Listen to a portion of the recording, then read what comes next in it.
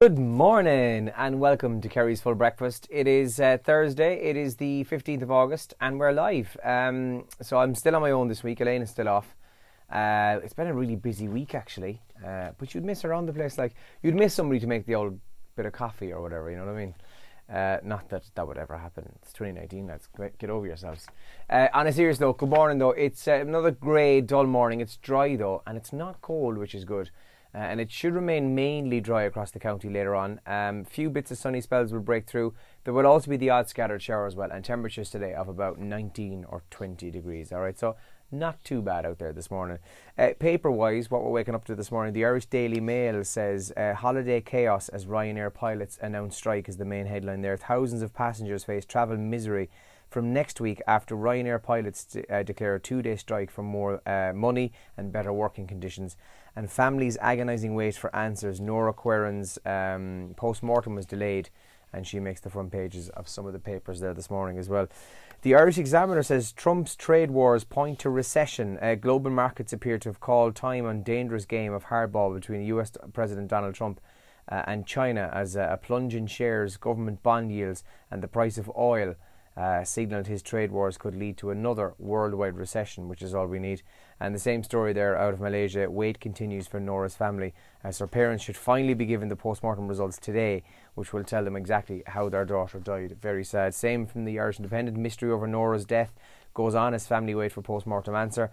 And now this is specifically to do with the Kilkenny tip game, but Kerry and Dublin will also be kind of jumped in with this as well for the All-Irelands, because GAA are warning ticket scam ahead of the 2 All-Ireland finals. They're saying that the scam is involving emails being circulated purporting to be corporate facilities for the Kilkenny tip game and the Kerry Dublin game. So if you get an email promising you a corporate box for very good money, then it's probably a scam, lads.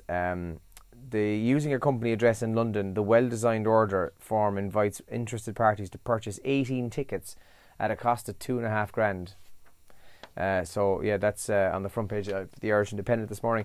And the Mirror then talks about the attempted ATM robbery in County Cavan, where footage shows Gardaí chasing the suspect of the robbery. They'd been in regular contact with the PSNI and had an intelligence operation in place and pounced at 2:30 in the morning. 3 men were arrested and up to €300,000 in cash was seized on Wednesday during a major breakthrough in the spate of ATM robberies. That's in the Mirror this morning. And more on Ryanair, by the way. Passengers face travel chaos with pilots to walk out for 2 days. That's also there as well. Some of the top trends that we're waking up to this morning. Liverpool and Chelsea are trending. In fact, all of the top trends in Ireland right now are all to do with the Super Cup last night between Liverpool and Chelsea in Istanbul. Liverpool won it on penalties 5-4 after a 2-2 draw after extra time. And Adrian, the new keeper who's been essentially he's been kind of promoted to number 1 because Alisson got injured. Well, he was the hero last night. He made a couple of great saves throughout the game. He did give away a penalty in the actual game itself, but that was controversial in itself because some of the camera angles didn't actually show conclusively whether there was contact or not, but VAR apparently proved it. Anyway, he saved the penalty in the end and Liverpool won it. David Goff is also trending this morning. So after all the talk yesterday on Kerry Today in particular with Jerry and people giving their opinions on him refereeing the Kerry Dublin game, he's now been confirmed as the All-Ireland final referee between Kerry and Dublin. And Leaving Cert is also trending this morning because inside some of those papers I just read out to you, the CAO offers are inside today, with the Irish Times advising students to take their time and go over their offers carefully.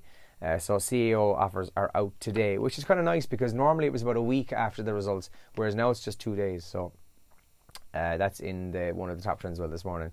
Now, a couple of weeks back on the show, Elaine and I spoke about how much time children are spending on smartphones and on the internet and so on and so forth. Well, we've got the adult version of it now. The average adult spends, wait for it, 3 hours and 25 minutes per day on their phone, and 52 minutes of that combined is just done on social media alone, which is quite a lot of time. Now, I do understand it, I get it, because I mean I use my phone for work all the time, so I constantly have my phone in my hand. Or I do use social media obviously as well. We're on Facebook Live right now. I'm using a phone for this. So I do get it. There are times when you're just going to be on it. But then I found myself yesterday at home, and I'm guilty of this all the time, phone be sitting down, and the next thing, you know, the phone's there, and out of nowhere, you just kind of pick it up, scroll, put it down. Oh, hang on, did I check that? Pick it up, scroll. Like, I'm a terror for it. So I imagine, like, that's the average. There's definitely people who are doing way more mileage, if you like. And speaking of that, they also have come up with the amount of time that we spend watching TV. And apparently the average TV fan spends 78,705 hours watching their favourite TV shows, films and box sets. That's over the course of their entire lifetime, by the way. That's a lot. Coming up on the show this morning, I have received loads more entries for our Kerry's for Breakfast and Lee Strand lunch boxes. So we're going to pick out 5 more people on the show this morning to win our exclusive lunch box. That's happening. We've also got €280 on Who's for Breakfast. So that's also coming up on the show this morning, with thanks to Moriarty Centra and Central Car Sales in Farm 4. And we've got 4 more tickets to go to the big 80s night in the Rose of Tralee Dome on the 24th of August. So that and more happening. Join me from 7 to 9 this morning. Give us a text or on 083 300 3300 or leave a comment here and we'll give you a shout out on the radio. Alright, I better go and get cracking because we're going to go live and I must get coffee. So have a good day and enjoy. Good luck.